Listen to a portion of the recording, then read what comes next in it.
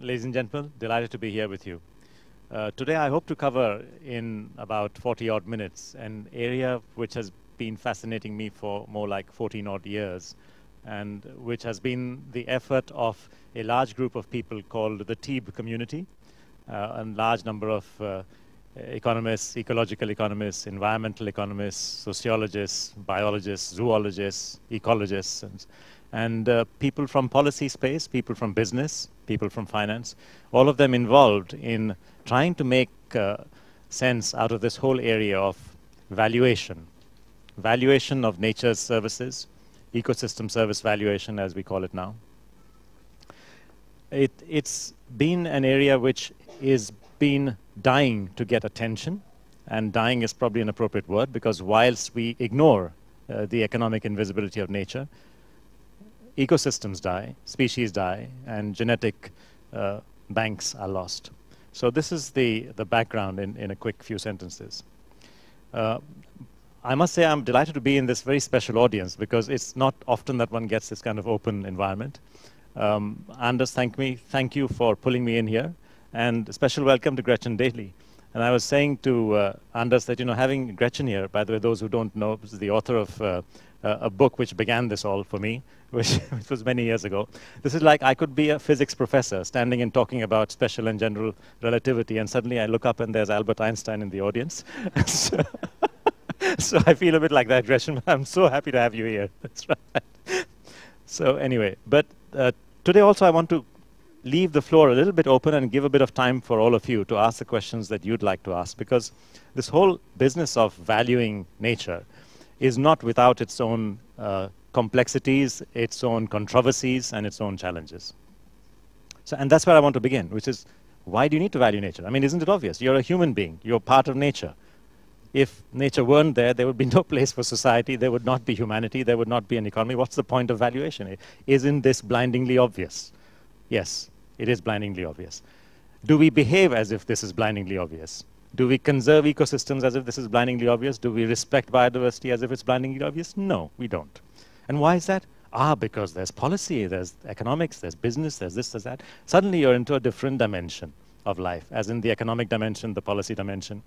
And you suddenly realize that the reason why it's important to connect these two dimensions, nature and ecology on the one hand, and economics and valuation, through valuation on the other, is because we are in a society where economics dominates. Political economy determines our lives. Economics has become the currency of policy. You can't, even though you may be right, as in morally right, intuitively right, you may have all the right reasons for conserving nature or respecting an ecosystem, but you will not be listened to because you don't make economic sense, or because you haven't made an economic case. And that's the way that we are. This is today's society. I didn't invent it. I landed up in it. I spent 24 odd years being a banker with an interest in environmental economics, which I had kind of studied way back, and then getting more and more passionate about it and wondering, this is obvious. Now, why don't people think this is obvious? And as I got more and more interested in the subject and started writing about it, and it became more and more a puzzle to me as to, this is not only obvious, but it's the most important thing to be aware of, and we are doing nothing to improve that awareness. And I think that's where I came from with this concern that the economic invisibility of nature is a serious problem.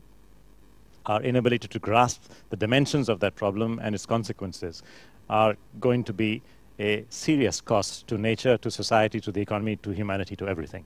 And we better get this sorted out fast.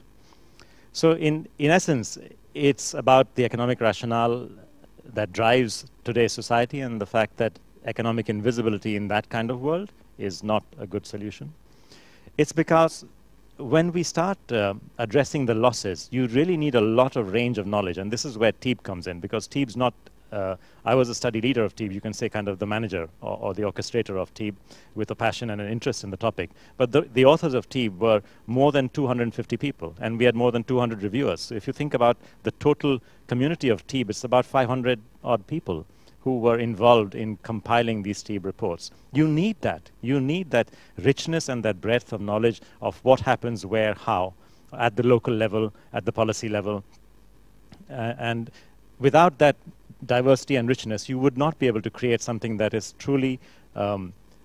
complete in the way that it's trying to address a problem of these dimensions. So that's another reason. And the second is that whilst undertaking this exercise, you're actually writing for different audiences, because it doesn't suffice to just write one book, because it may be the right book for the international policymakers, may not be quite right for national policymakers. It may be right for the developed economies, but not for the developing world. It may be right for all policymakers in all economies and international, but it may be useless for people at the administrative level, people in municipalities, in cities, in towns, where they have to manage local biodiversity and interfaces between local areas and local ecosystems and themselves. It may be right for all of those and still be not enough, because you haven't addressed the business world. How does the business recognize and value its impacts on the ecosystems, and why is that important? And finally, and that's the beauty of it, it's also something that was needed because there are success stories. There are many, many examples, and I hope to discuss some of these with you today, where policymakers, local administrators, businesses, and NGOs have gotten together and actually come up with a worked out solution which uses the economics of ecosystem services and achieves a positive result for nature and for the economy. So these are the broad, I would say, 4 reasons why valuation is key and why TEEB was actually necessary to bring it and give it the profile that it deserves. Frankly, it deserved for a long time, but it's just that it wasn't being done in a way that was maybe aggressive enough or forceful enough to grab the attention of policymakers and business. And is this a new problem? So let you work it out. The classical economists, considered one of the fathers of economics, Adam Smith, talked about the diamond water paradox, which is called as it's called in textbooks. And he talked about the fact that there are some things which have value in use, like water, but not value in exchange. In other words, they have a lot of use, but not high price. And there are other things which have value in exchange, in other words, high price, like a diamond, but not much use. There's not much you can, well, maybe pardon to the ladies, but you might like to wear the odd diamond the odd time, but not much else you can do with it. So this has been known that human beings have not really understood either the nature of value or the value of nature. And this has been understood for the last 240 years now. So this is not a new problem. And Benjamin Franklin said this, and if anyone in the audience knows, please tell me, but I haven't been able to find out where exactly he said this or which year he wrote this. So I presume he said it sometime before when he was born and when he died, hence the, hence the range. But I do know exactly when Adam Smith wrote The Wealth of Nations. When you talk to journalists, and I just had a press interview, the first question is, so what is the price of nature? That's infinity. How about that for a number?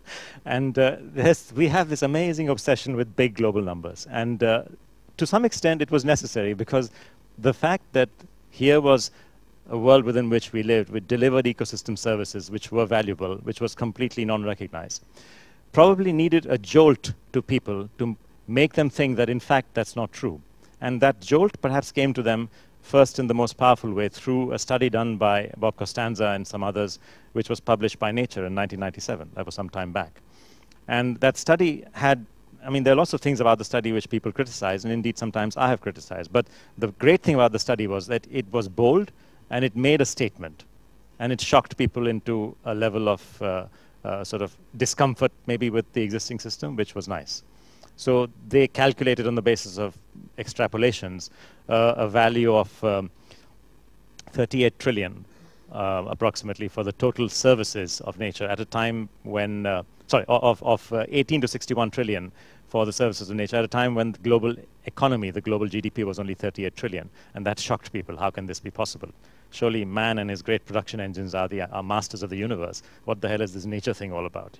Can't be that big. Yeah. And then more scientific and more measured was a more limited study by Bamford, but still a global study in 2002, where Andrew Bamford, a Cambridge scientist, and others put together a calculation which showed that using some of Costanza's background database of information, that if you worked out what would be the marginal benefits of increasing conservation on land to 15% of the land mass from its current levels of 12 odd percent, and if you increase conservation in the oceans from almost nothing to 30% of the oceans, which in conversation we can talk about, it's not actually impossible, then the value of doing that would be of the order of several $1 trillion, but the cost of that conservation would be only $45 billion per year. So the value was almost 100 times. The value of the benefits that you get from nature were calculated by him and his team as almost 100 times versus the costs. Once again, a global number. And these served a purpose in terms of waking people up. But what they didn't do was to result in action, because as everyone knows, there isn't such a thing as a government of Earth. So there isn't a president of Earth or a prime minister of the planet to whom you can go and say, sir, you know, if you don't act on this, I will not vote for you. That was a challenge. But of course, the flip side is that there is a way forward if you go down to the national, to the local, to the biome, to the local level. And that's what TEEB is really all about. The TEEB stands for the Economics of Ecosystems and Biodiversity. I've said this before and I'll say it again. If I was wise in hindsight, I would not have called it that. People as expert as, I still remember at the head of international journalists at the London Club of Journalists, which launched the TEEB for Business report, got confused when he was trying to introduce the topic. He said that there's Sukhdev, the lead author of the economics of the ecosystem, no, the economics of biodiversity and ecosystems. And at that moment, I had this epiphany saying, oh my God, I've made a few mistakes in life, and this was one, just calling it TEEB. So if I could go back in time and rewrite it, I would have called it the Economics of Nature. 10, T-E-N, wonderfully simple. It would have been launched in 2010, so nobody could forget it. And you know, 10 is a nice number, right? So here's Muggins, stupid, sorry, you know, made a mistake, but I'll try to get my next project the right name, if I'm lucky. Anyway, so coming back to the TEEB perspective on valuation, the perspective of these 500 plus people, here's how we see it. We see it as a human institution. We don't see it as just an exercise. We see it as a human institution, much the way as Douglas North would have seen taxes and constitutions as human institutions. So is valuation. And it consists of 3 layers, if you like. You can recognize value. You can recognize value without ever touching the economics of anything. And, sorry. You can recognize value by basically saying that there is a need for patrimony to be preserved. There is a need for heritage, human heritage to be preserved. I would like my future generations to see what I see. Therefore, let's declare a new protected area. And economics has not come into this. This is about a sense of patrimony. Or you could be a tribal in a forest in Brazil or in India, and you could take the view that this forest, this sacred grove next to me is sacred because my ancestor spirits live here, or because my deity, my presiding deity lives here. Therefore, I will do anything for it. I will die for this sacred grove. You valued it at infinity based on a belief. So there was no economics in that choice. So you can actually do valuation by recognizing value. You don't need the economics. But sometimes you need the economics by demonstrating the value. It works. And if you demonstrate that the value of bees and insects for pollination is high, then you might be able to convince policymakers to not undertake certain choices in order to make sure that there are enough bees and pollinators. Or as in the case which I'll describe to you of Nakivubo swamp, but let me hold that for a moment. But if you recognize that there are these different ways of recognizing value, demonstrating value, capturing value means someone actually pays somebody for the value that they have received from the nature's bounty that they receive thanks to your not damaging what provides the benefit. So one party withholds, for example, agricultural practices which would have polluted waters and therefore ends up producing maybe less agricultural output, but is paid by the other party downstream for having undertaken that practice. So one person pays for the value that was provided to the other. So that's effectively a capture of value. And that's an example of what we call a payment for ecosystem service. PES stands for that. Sorry. So if we look at this universe of valuations, forms of valuation, recognizing or demonstrating or capturing value, there are actually different types of strategies which we talk about in the TEEB reports. And these strategies basically could be either regional plans where you've understood that certain ecosystems are of value for certain reasons, and therefore you amend your land use plans to reflect that understanding. So once again, you haven't really worked out the economics, but you sort of made the right broad choices based on an understanding of how things work on the ground. You can have legislation, such as what I talked about, where you've decided that because of patrimony, the Yellowstone National Park is going to be conserved, or whatever the equivalent here in Sweden is. And then you could go to economic mechanisms, like creating certification, allowing, for instance, in South Africa, in the Fynbos region, certain farmers, if they follow certain careful practices towards local biodiversity, their wine can be certified as Fynbos friendly, which means more people like us would buy it and it's priced better and so on. And then there are protected area valuations and evaluations of protected areas, where protected areas sometimes get bigger budgets or better conservation because they've been found to generate useful economic values in terms of freshwater quality or availability, in terms of soil nutrients, in terms of ecotourism, in terms of biodiversity to the local populations that surround them. So these are all examples of strategies that enable you to demonstrate the value. And then finally, of course, there are payments for ecosystem services. Now, the interesting thing is that the number of these examples that are there is huge. Within the TEEB reports, we have more than 120 documented examples of policy having changed by doing one of the above and then ending up with a better result.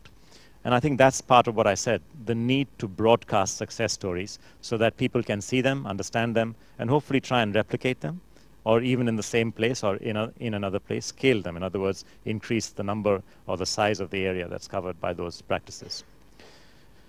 And these different strategies fall under broadly three kinds of categories of responses: policy responses, human responses. At the largest or the outermost level is basically norms and regulations and policies. Regional plans and legislations are examples of that.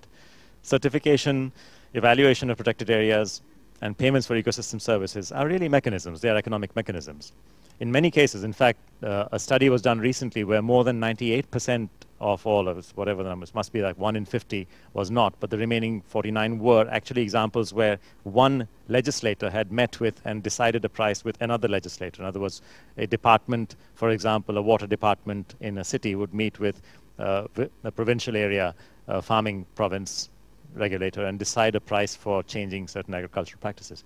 So that's not really, in my mind, as a person who's dealt markets. Markets mean something where there's depth, there's liquidity, there's commodities that are traded. This is hardly a commodity because it happens once. It happens between two parties, one buyer and one seller, and they sit down like two, for example, like two august Chinese senior bureaucrats sitting down over a drink and deciding how much the northern municipality in Beijing should be paid by Beijing municipality for farmers changing practices there. If you like, you can call that a market, but I don't, as a person who spent 25 odd years in markets. But it's an economic mechanism. And the beauty is that even though markets are the automatic assumption of the end game where people are going with this dialogue, the beauty is that, in fact, when I look at our own TEEB reports, we have the 120 examples, and actually there are only 2 which are markets examples. And one is from Australia, and the other one's from the US. What I would call markets, as in a biodiversity market or a wetland banking market. So there's not much of markets in this whole area of the economics of ecosystems. There's a lot of economics, there's a lot of policy, and there's a lot of local action. And I think that's the key thing to take away from this. That this is not about, walking into a supermarket and buying milk, bread, eggs, nature, all for a price. And I can never forget someone who should have known better, who tried to convince me to participate in a film. This was way back in the TEEB interim report days. And I will not name the august institution from which that person came, otherwise I might lose some 8,000 friends. But actually tried to convince me that the solution has to be that bees and butterflies have to carry like price tags to them, wonder about. And we were in a park in Bonn, and he actually tried to convince me, say, so what is the value of that butterfly? And I said, well, so it doesn't work like that. This park is a natural area, I agree. There's a gate out there, You and I walked in free. If we had been charged 2 euros or 5 euros, we would still have walked in, right? Yes. So, okay, so then multiply the number of people visiting this area who would have paid 2 euros, 5 euros, and 10 euros. Then work out what is the effective value of this park. He said, huh? I said, yeah, that's what it's about. He said, no, So we didn't really have a film. It didn't actually happen. Thank God for that. Otherwise, but this is the problem, that when we talk about valuing ecosystem services, when we talk about the value of nature, different people think different things. And unfortunately, we have to be careful how we take it forward. Now, let me give you my favorite example of each of these strategies. As I said, regional planning, legislation, certification, protected area evaluation, and payments for ecosystem services. So here's an example of a regional plan in China from the Baoxing County, which was changed. I think Gretchen's here. You recognize the map. This is one of your examples. And a great use of software which she and her colleagues have introduced called INVEST, which is basically a way of measuring what comes from where. In other words, what ecosystem services, soil, nutrient cycling, freshwater provisioning comes from where and benefits whom, where. And when you know that and you map it out properly, then you can make sensible decisions as to what areas to convert into agricultural land or what areas to convert into alternative human habitation and so on. That helps you improve, and that's what happened here in the Baoxing County. An example of a legislation introduced was just after the 1998 bleaching event in the Philippines, at Tubahata National Park.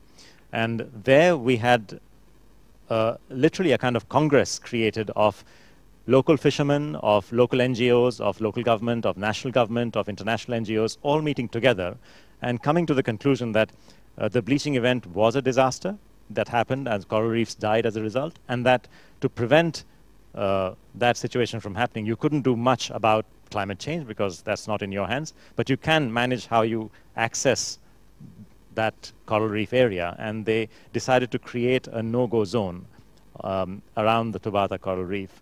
And that was so successful at restoring coral cover. I think there was an observed 10% increase in coral cover for the next several years per annum. And the fish biomass actually increased fourfold over that period. So as a result of that, they increased the area. In 2010, they actually increased that with an additional buffer zone around that. So here's an example of a legislation that resulted in people recognizing the value of nature. But sometimes it's useful to do the economic calculations. And here's an example where it was useful. This place looks quite pretty in a picture, but it's actually a swamp. When you go there, you'll be stung by mosquitoes and hundreds of other insects. Not so nice. But this swamp is a very useful swamp. It has economic use because this is where the sewage of the city of Kampala flows into.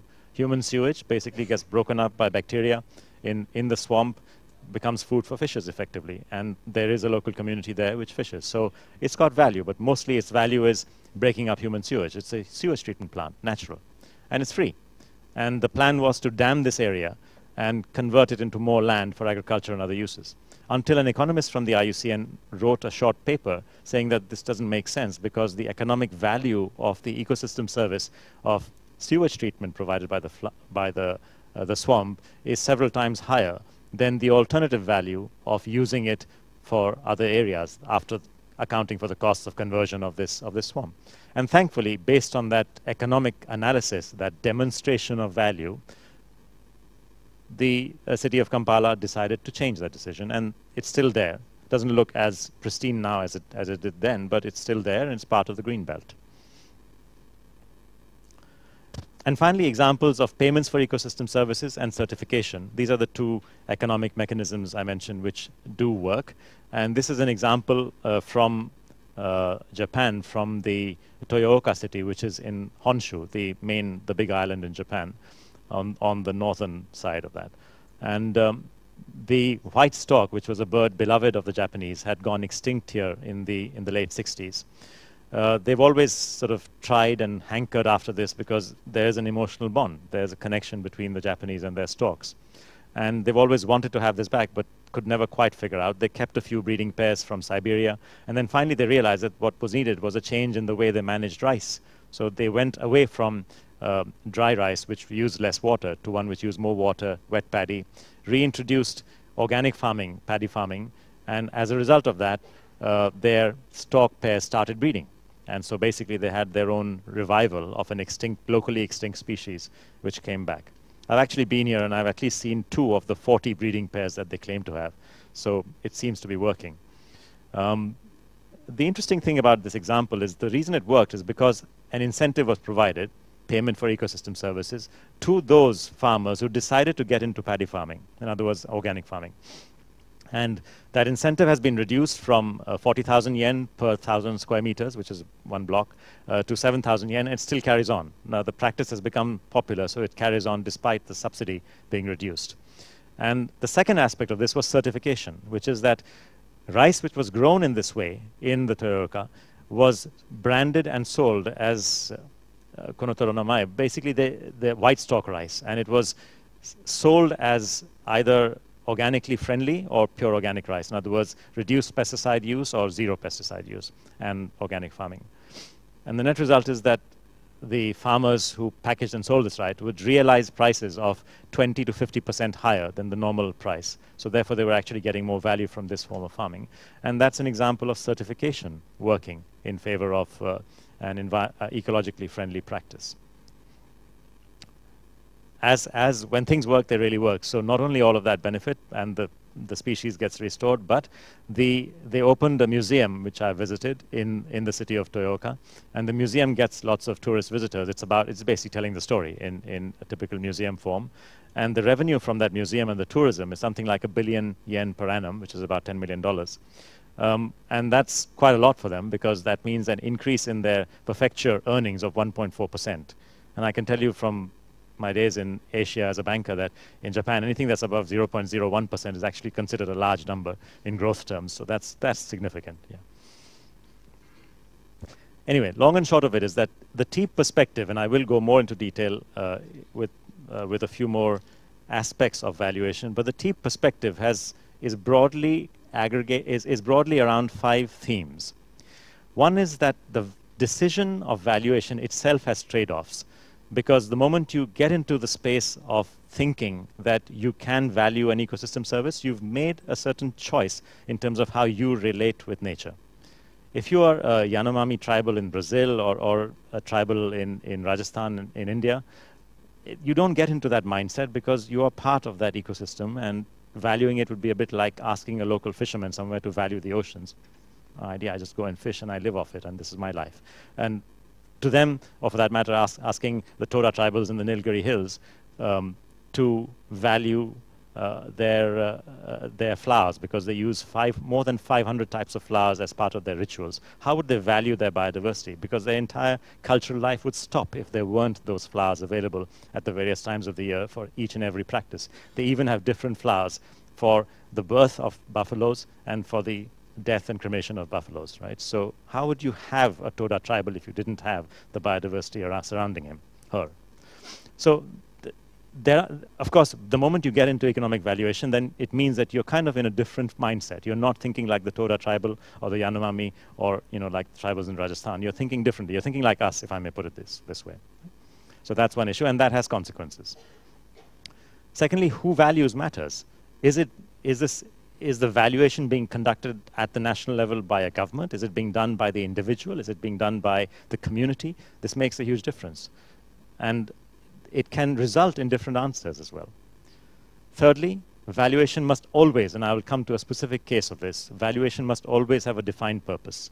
And when you define the purpose, and if it's a different purpose, in other words, if it's for a payment for ecosystem service, you might follow one approach. But if it's for adjusting national accounts or being part of an exercise to adjust national account, you might follow for the same place and the same service to the same people a different approach.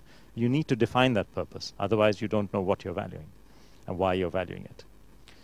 And valuation, fourthly, has ethical implications. There are uncertainties. There are risks. And we need to be conscious of those risks before we undertake a process of valuation. And finally, in using valuation, one of the things which always draws passion and interest from economists is the use of discount rates. And to this day, I mean, I was fortunate as well as challenged to teach a course at Yale. Wonderful students, but one of them, till the last 26 lecture, refused to accept that a social discount rate had meaning. He would insist, why is it not the same as the interest rate? So sometimes you just can't win, And this is a perfectly intelligent guy, but he doesn't see it that way. I would argue that the social discount rate is different because it's society who's deciding the value of something in the future versus today. It's not your ability to, as an individual, to borrow money and finance an object today versus tomorrow, or its utility today versus tomorrow, or as an individual to make a choice today versus tomorrow. if I were the president of Yale University, I'd make a different choice about the trees and surrounding Yale versus me as a tourist visiting Yale. I might not just care about them, I'd be interested in the buildings. So I'd have different valuation, different ethical choices being made depending on who you are. But people sometimes don't accept that, but I do. And I think it is important to recognize that discounting and what discount rates you use is an ethical choice. It's not as simple as just plucking an interest rate from a Reuters screen which says this is the interest rate for 3 months and that's the one for 3 years. It's not as simple as that. Who picks and who discounts matters. What it is for matters. Whether it's cash or whether it's a good or a service matter. And lastly, and most importantly to me, whether it's a public or a private good matters, because that in turn has implications on who values and what kind of discounting. So these are some of the issues that T brings as perspectives, as key thematic perspectives in the way that valuation should be done. So let me say a few words, and only a few because otherwise we'll be here till tomorrow, on some of these issues in terms of the long-term implications and trade-offs of valuation. Two key risks are this, that, you know, as I mentioned, you place a value on nature, you change your concept. You're kind of assuming that you can value, and then that has its own implications. You undertake what is potentially a commodity fiction. You can potentially create a commodity fiction, as in treat nature as if it were a commodity. You don't have to, but you can. It's a risk. And another issue is that if the value and if the valuation process and evaluation hasn't been done before and just not part of thinking, you are completely changing the way individuals respond. And this may make local communities who are otherwise perfectly comfortable with their environments and making rational choices between what they use for agriculture and what they use for forestry, make completely different choices which could have implications and ramifications which you didn't bargain for. Collective decision making can sometimes be very powerful, and there's a lot of good research and economic thinking that suggests that is the case in conservation.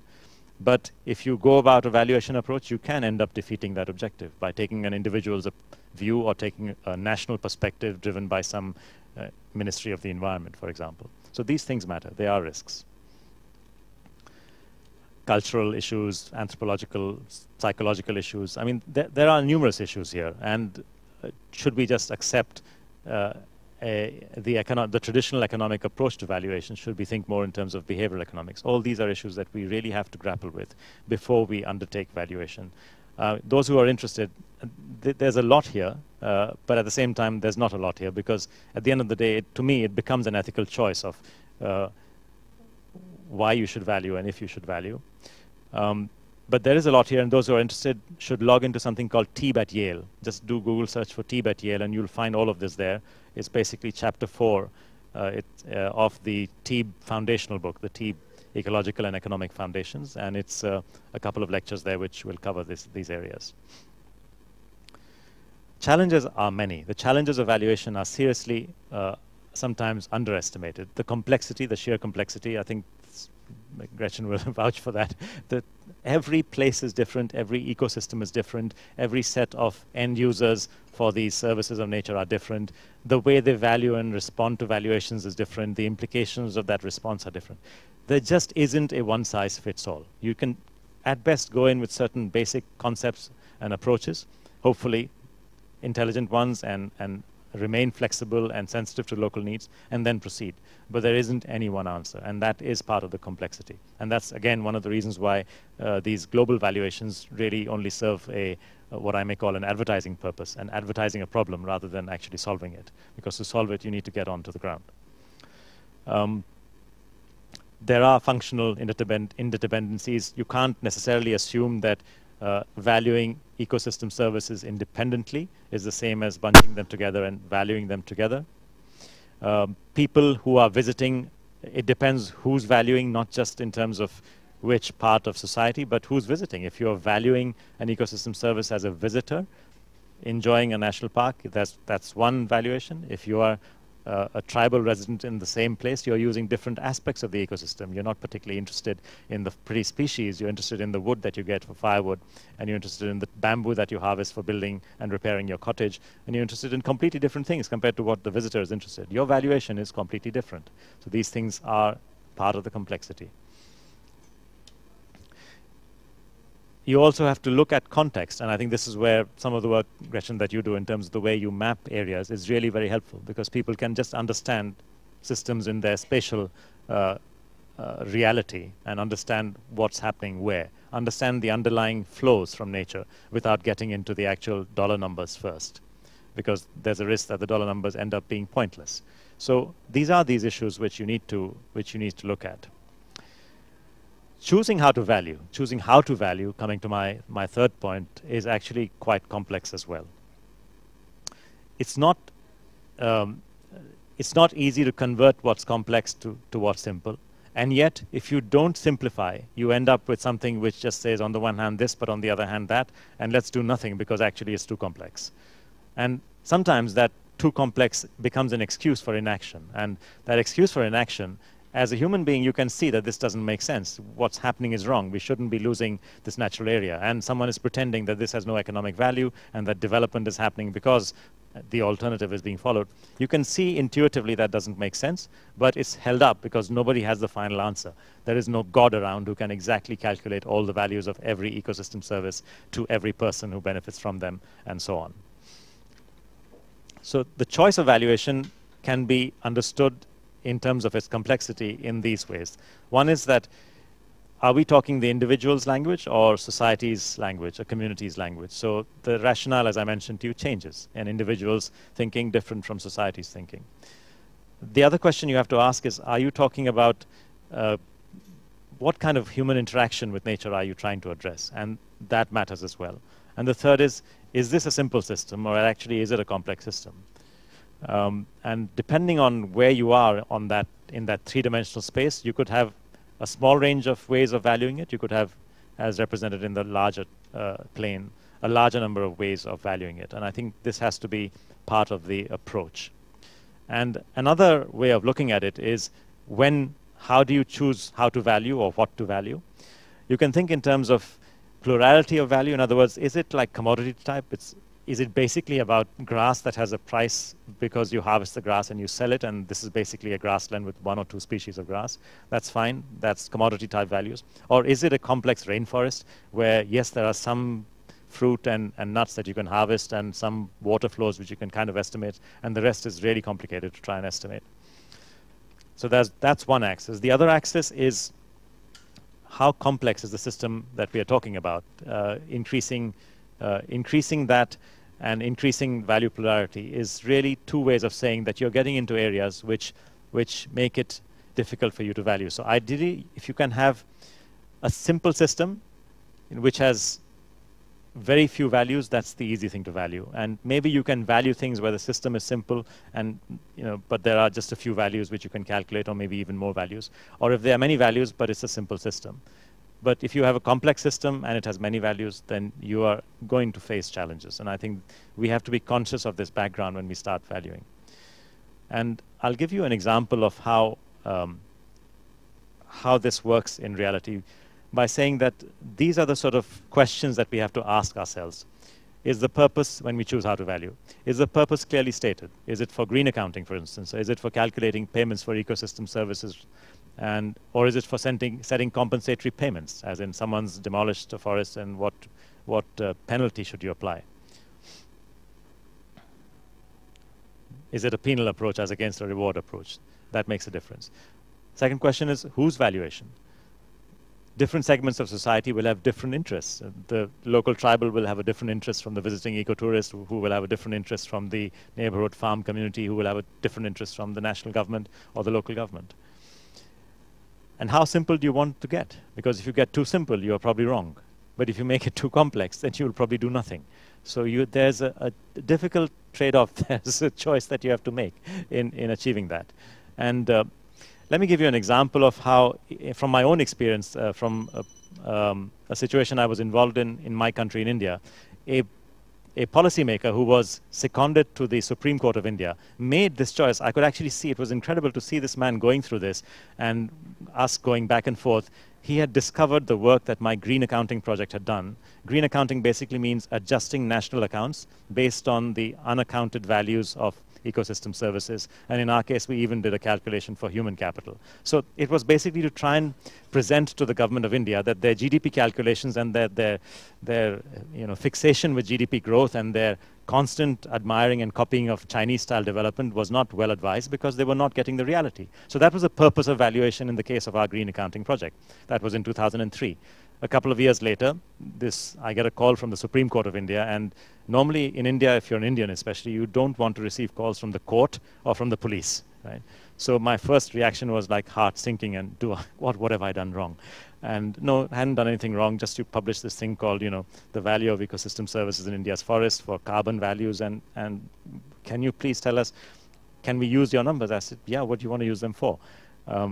We have this court case where people are saying that the compensatory payments that we had set are complete rubbish, and your numbers are actually lower than ours. So we don't know why they're saying our numbers are rubbish. So I said, no, you're probably right, sir, but what can I do to help you? Because my calculation is for the purpose of national accounting, and I have very conservative numbers. That's why your numbers are probably higher than mine. Then he says, well, can you explain why you're conservative? I said, sure.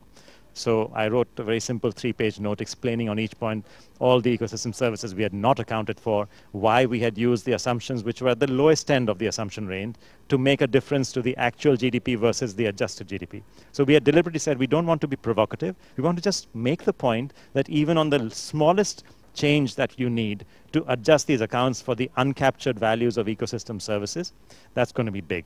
That was the reason we were doing it. So I said, look, if we took assumptions in the middle of the range or at the high end of the range, you would get a different answer. So he said, no, you must write this down in a note for me. So I said, fine, I'll write this down in a note for you. I thought, national service, I'm doing this for the courts. So the note went, and that was fine. I get a further call saying, can you help me with this table I'm preparing? So again, some back and forth. And then 6 months later, I get this note saying, thank you very much, really helped us. We have won the court case. And I was flabbergasted. So, and they said, we'll send you a copy of our report. So this court report arrives in my hands, and I had tears in my eyes when I saw 15 references to our project and the valuation tables. It was incredible that, somebody had actually made these choices. Some bureaucrat in the Indian government who had been seconded to the Supreme Court had gone through this thinking, painstakingly making phone calls to me, trying to catch me in my travels and emails, and had gone through, and basically he decided that he needed to simplify. He had taken an ethical choice that he didn't want this to be too complex. He thought our work was too complex. He had made his own table, which was simple, but it was sensible, simple. And he had addressed the problem that his valuation was for a different purpose than our valuation by doing a mapping from one to the other. So this is how he organized. This is taken straight from the court proceedings, the documented decision. And this is how he broke up the forests in India into very dense and open forests. And there are actually 16 categories of forests in the traditional system in India, and he used 6 broad categories, and this is how he broke up the values.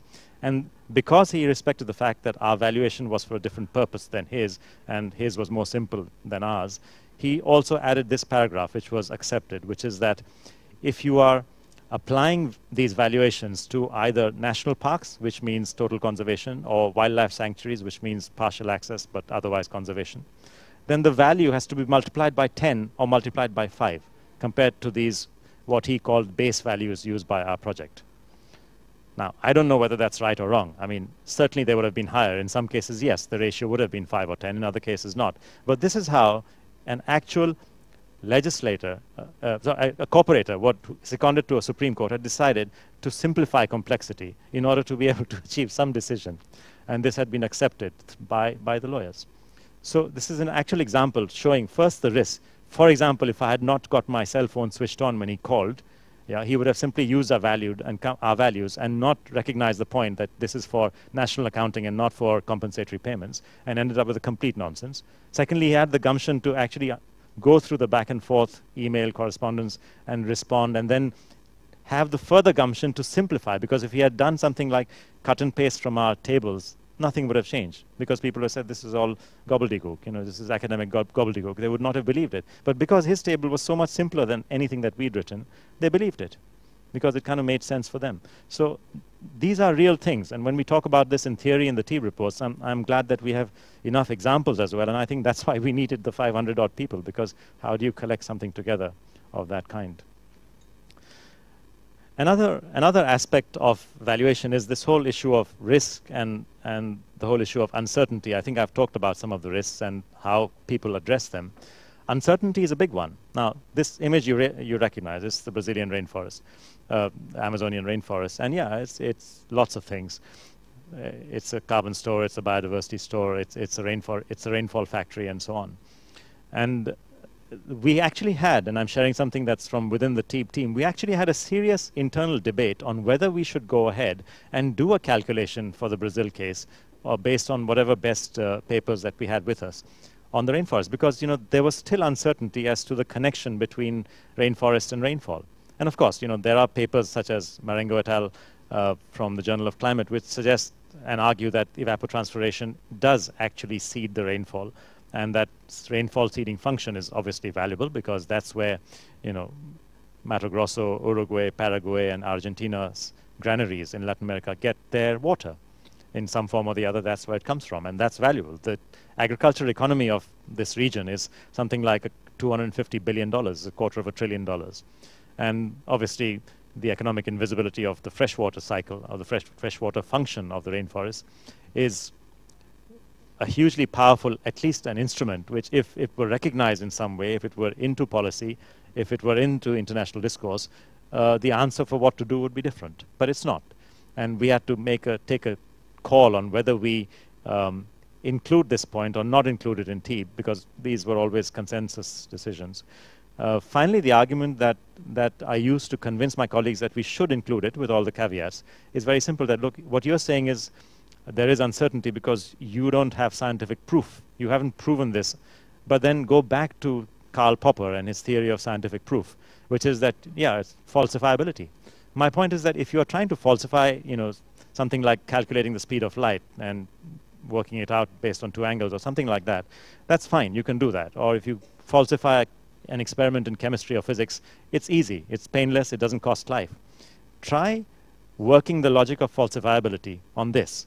And what it would mean is that the theory is that this thing has evapotranspiration which seeds rainfall.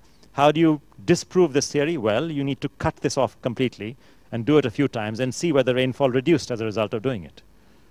That would be the Popperian answer. But the fact is, I don't have to explain further. That's the whole problem. This is the science of life. You can't apply the science of physics and chemistry to this, and that's the challenge. So you do have to make ethical choices and a few jumps, if you like, in what is an ethical space of, yes, we will go ahead and do this, despite the fact that, no, we don't have 100% or incontrovertible scientific proof of the fact that that this happens. Two final points I want to talk about. One is we keep talking about valuation as a feedback mechanism, and this goes back to where I began. If we were connected with nature, if we intuitively were able to respond in society as perhaps intuitively we do at a personal level, there would be no need for a feedback because we were with it, kind of.